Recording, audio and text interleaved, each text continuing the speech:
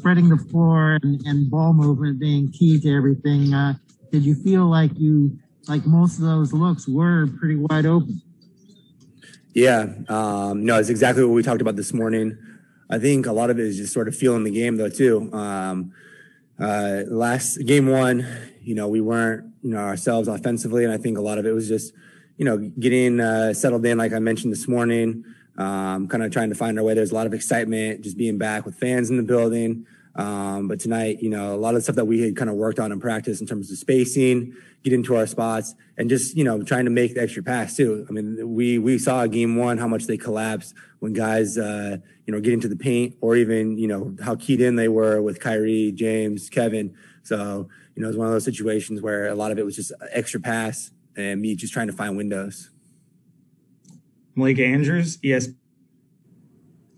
Hey, Joe, I'm just wondering at what point was like, all right, I hit one, all right, I hit another. Okay, now I feel like I actually got it. And then was there any part of you that's like, oof, I'm one off my career high. Can I just keep going for it?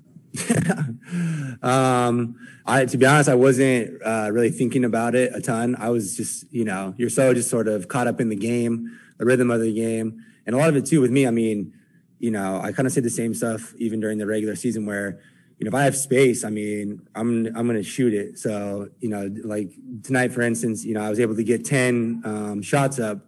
So a lot of the times it's like if I have space or room and rhythm, I'm looking to try and be aggressive. Other games, the game sort of fluctuates and you just have to take and give whatever the game gives you. And tonight was one of those situations where I just had a lot of open looks early, and then you get the confidence going, start hunting a little bit more, and guys are looking for you. Alex Schiffer, The Athletic. Hey, Joe, I'm just curious what you thought of Kevin's defense on Tatum. Obviously, he had the hot start in game one, and it seemed like Kevin completely cut him off, and I don't think he scored a lot outside of Kevin being off the court. Yeah, I mean, Kevin, obviously, just his length, athleticism, he poses a lot of problems defensively. And when he's locked in, engaged, he can be an unbelievable defender. And he showed that tonight against Jason, who's obviously one of the better offensive players that the league has. Christian Winfield, New York Daily News. Hey, Joe, how's it going? Congratulations on the win. I'm wondering, you said you had a good amount of open looks. For a guy who led the league in three-point shooting this year, do you ever find yourself surprised or maybe even feel disrespected that teams leave you open? No, I mean, again, it's just like, teams got to take away something. It's sort of a pick your poison sort of situation with us. And, there's definitely games where, teams closing out too hard. But with us, when the ball is moving like it was tonight and guys are putting so much pressure on the paint and then everybody's so cognizant or worried about, those three guys, you just got to find windows. And, tonight the ball was just, was being sprayed around and it was really just finding me early on. I don't really take it as a sign of disrespect or anything like that. I think it's just sort of this is the reality of the matter. I mean, we have three of the best offensive players that really have ever played. So, Brian Lewis, New York Post. Following up on Joe, that's kind of what I wanted to ask. When you go from game one to game two, you did discuss the ball movement. I mean, you did discuss the spacing. The looks that you were getting, do you chalk that up to better ball movement, a different way that they were guarding you guys, or is it something else? Well, I thought that for sure our spacing was definitely better today. I thought that we did a better job getting out in transition too. A lot of the looks that we got early on, because we got stopped and we were able to push. Game one, it seemed a lot of the offensive possessions were a little bit slower, where even if we got a stop, we weren't necessarily getting out, putting pressure on them.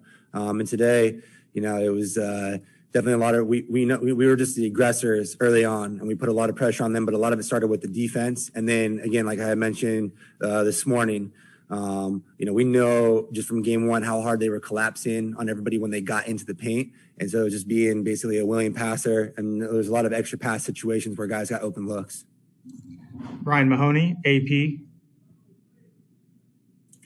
Hey, Joe, after you hit three in a row in the first quarter, you had that steal and you were dribbling the ball up the court. You could kind of hear the crowd gasp a little bit. Like, would you pull up on the break and shoot the three? Does that cross your mind at all? No, I wasn't really thinking about it, to be honest.